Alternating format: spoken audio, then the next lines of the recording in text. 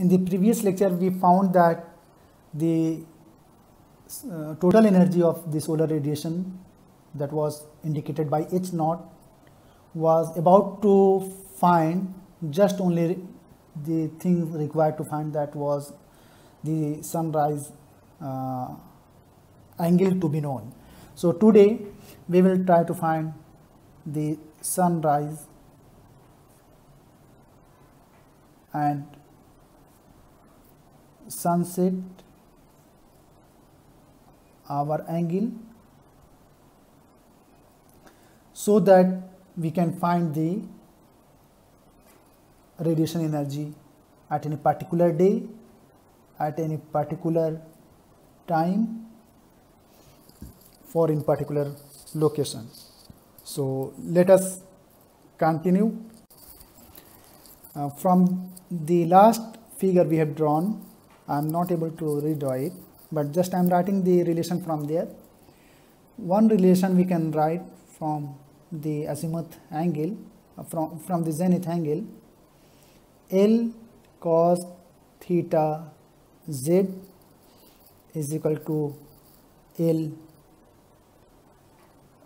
if I am right, cos declination angle, cos latitude angle, and cos hour angle plus L sin declination angle and sin latitude angle. Okay, so we are writing this relation from the previous figure drawn. Okay, let me draw once again to make the things clear.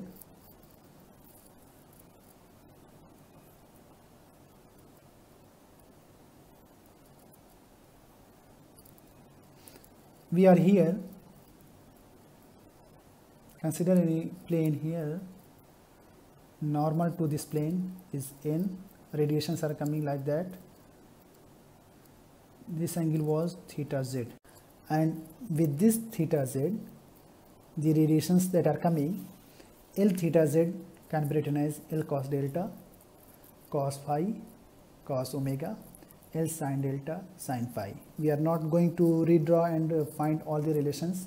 This is already, we can say, defined. Now, during the sunrise or sunset, what we find, this is the horizontal surface that is parallel to the equatorial plane. During the sunrise, the incident radiations will come parallel to the surface, or during the sunset it will be parallel to the surface. So in that case, theta and the normal should be like that. How much theta will be there? The incident radiations are like that, and N is like that. At any another time except from the sunrise and sunset, the radiations are coming like this. As we are moving towards noon, like that, at the noon it should be like that, and after noon it should be like that. Radiations are coming like that. Okay, but in the morning, during the sunrise, the radiations are coming like that, and this is the normal N axis. Okay, so the angle made by the N with the radiation will be how much? 90 degrees. So from here we can say theta z is equal to 90 degree at the rise and set time.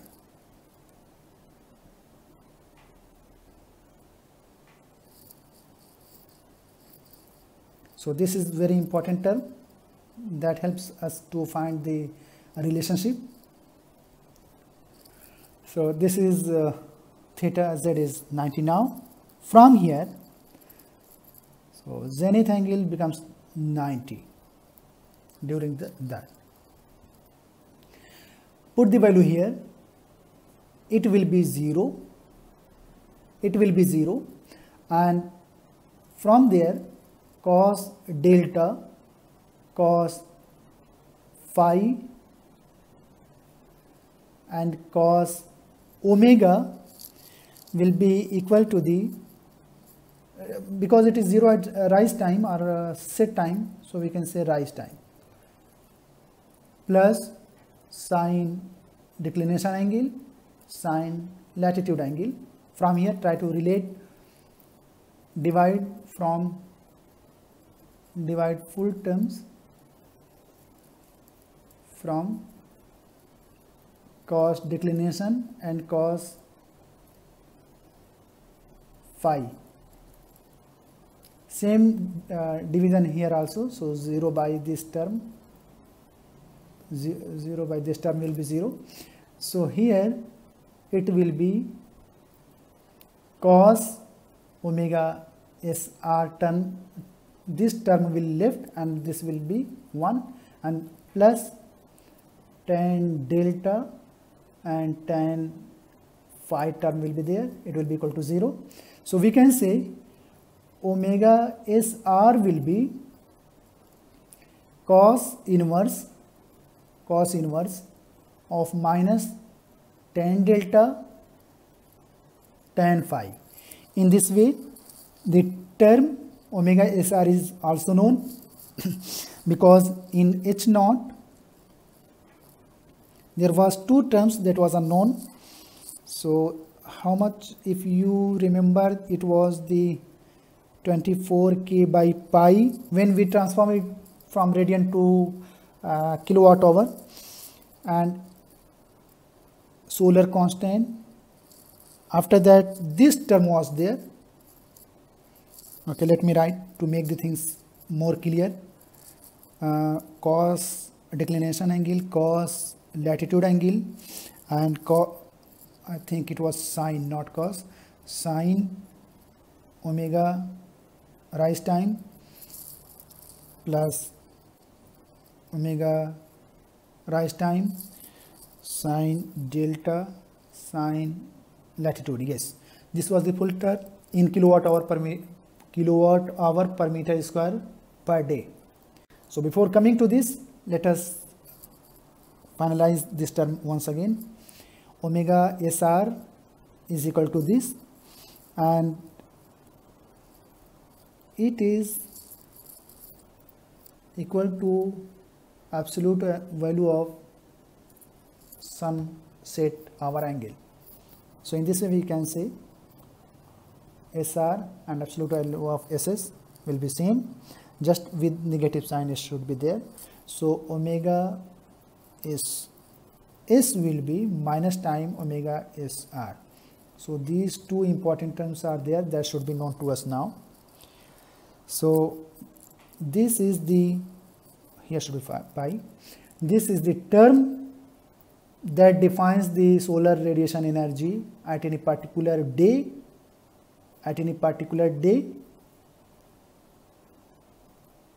at any location, with any declination, at any time of the day. Okay, so I think the things are clear to everyone now. This is the final term.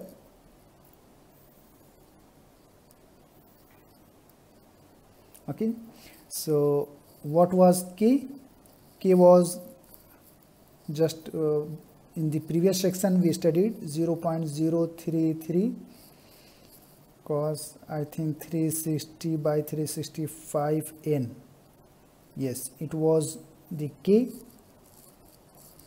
and the solar constant was 1.37. It is the defined term already, kilowatt per meter square at the extraterrestrial of the atmosphere, and the solar sunrise power angle, sunrise hour angle is derived here. Phi is latitude angle and delta is declination angle. Now I think all the terms to find the H naught, that is solar radiation energy on a horizontal surface, is we can find it now. So the terms should be clear. Now if we try to module for finding energy on flat plate collector, then we can say we have the latitude angle, means the location of the collector, and the day of the year if we have n. Then from the day of the year we can find the delta. Okay, to find the delta we can place a conversion delta, and here we can find the k constant, and this is phi.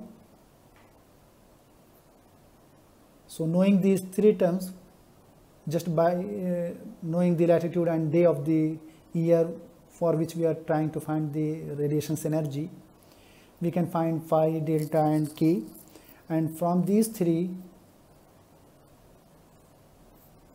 we can find the H naught. So in this way we are able to module the